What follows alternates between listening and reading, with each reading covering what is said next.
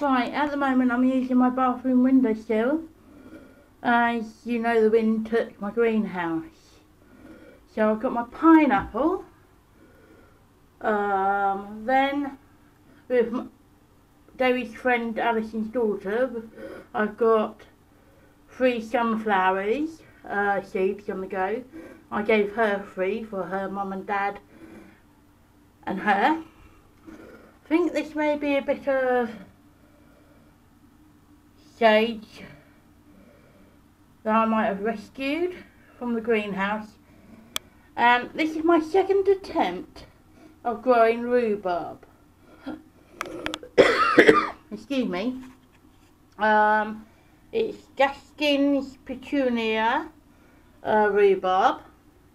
So I've showed them today outside. I wet the soil first. There's a advised by Julie. I've forgotten your surname for a minute.